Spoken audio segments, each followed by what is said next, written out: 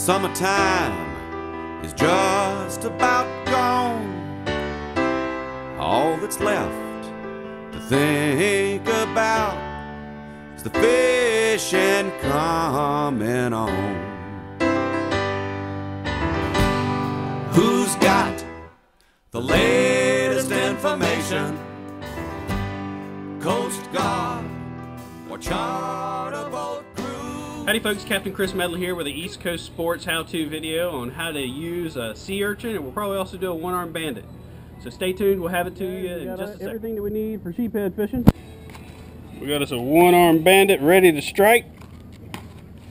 We got an urchin and a very simple rig. Just put an egg weight on your line, a swivel. Here's some 50-pound leader material. You can use fluorocarbon if you like. And I got a 3/0 hook here, which is what I would use for sea urchins.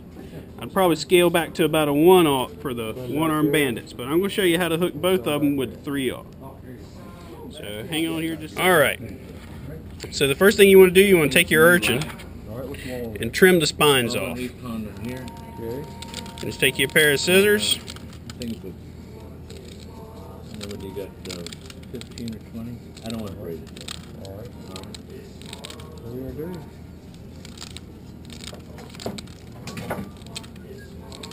Because the sheepshead cannot eat the sea urchins in the wild with the spines on it. When they find one that ain't got spines, they sure enough go after it.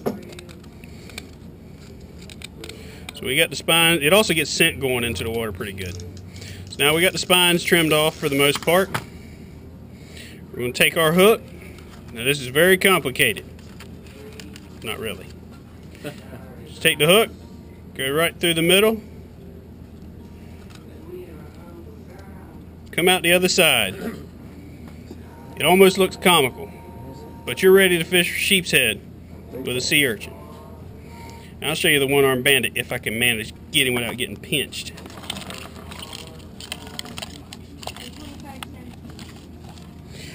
Ain't no need to take the claw off. Sheepshead eat the claws just as well as they eat anything else. Just take your hook. Again, I'd usually scale back to a 1/0 hook. Go through the side of the crab. Come out the other side. And you're ready to fish. There are other people that like to hook them different ways, but this is my preferred method. That claw don't scare them off. That actually attracts them.